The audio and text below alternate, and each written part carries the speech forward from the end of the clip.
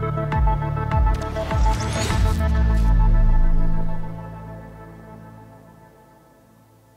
guys, and welcome back to another Tech Minds video.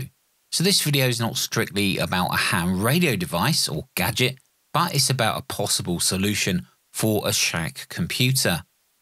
Now this is the GEEKOM IT12 2025 edition, and it's just one of the many possible mini computers you could use in your shack, or even portable, assuming you had the correct power supply of course. Now the power supply that comes with the IT12 is a mains wall adapter, and that outputs 19 volts DC.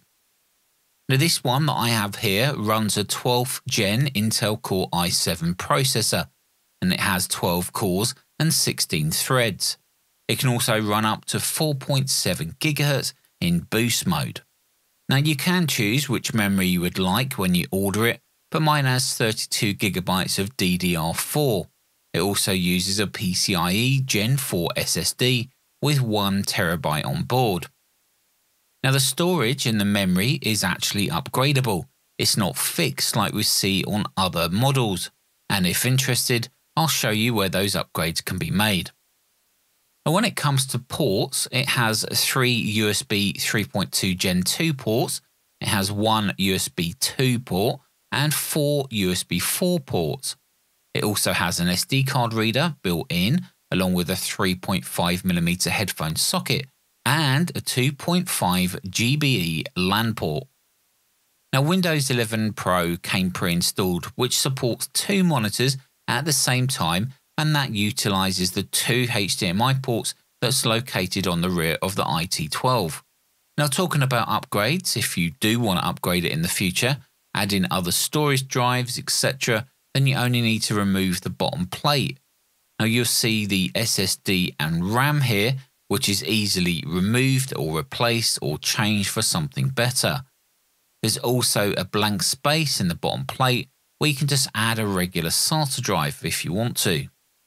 Now what I like about the IT12 after using it for a while is that it's extremely compact and it actually packs a punch in performance. Now it does have just an Intel Iris Xe graphics integrated GPU, and you're not going to be playing those AAA games at full spec. But for my use case, I wanted to test how well SDR applications work. Now with a HackRF connected to one of the USB ports and using SDR console set to a 20 MHz bandwidth, SDR console ran super smooth on the IT12. Now, there was no lag, the application loaded and ran really quickly, and I was able to move around the bands without any hesitation or laggy experience on the screen. Now listening to 20 MHz of RF bandwidth at the same time is no easy task, and as I was performing this test I was curious about the resources used. With Task Manager open, it appeared that while running SDR console connected to my HackRF with 20 MHz of bandwidth, the CPU was using around 11%. The GPU, however, was only using around 16%. Now performing the same test but with OBS, which is a streaming and screen recording application, running at the same time only pushed the GPU up to around 50% and the CPU up to around 20%. Now the whole reason for me getting another mini PC was because the one I used in my conservatory for remote usage when connecting to SDRs and antennas used to suffer with the CPU maxing out just running a couple of megahertz bandwidth. So after these tests with the IT12, I was actually quite pleasantly surprised and quite happy that it was money well spent. Now I cannot think of any other ham radio application which would use more resources than an SDR application. So running other applications like WSJTX or MMS-TV or Chirp or Log for Old Men Logger, they were all handled by the IT12 very, very well. In fact, I'm actually starting to think that this actually might be a bit of an overkill for my needs, but it's nice to have the headroom. Now, I would have liked to see this running on 12 volts DC though, instead of the 19 volts DC that we get from the 90 watt mains power supply.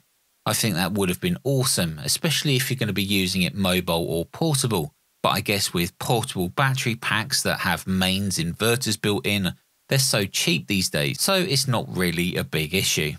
Now the examples that I'm showing you here with the LCD monitor and the wireless keyboard and wireless mouse, it all just makes a really nice solution. So taking this on holiday is not really a problem. It won't actually take that much space. But then you might think to yourself, well, why don't I just use a laptop? Well, that's a very good question, and I don't really have a good answer for that. But anyway, there you go. That's the GEEKOM IT12 mini computer. It's the 2025 edition, and by now, there's probably even other versions available. So I'll leave some links in the description if you want to go and check them out. Now, if you can think of any other applications which are pretty GPU or CPU intensive that are related specifically to ham radio, then let us know down in the comments below. I really want to test it out and see if I can get it to fail or not work on something. But like I said earlier, I think running SDR applications at wide bandwidth is definitely one of the good tests to perform. Anyway guys, thanks so much for watching, and I'll see you guys in the next video.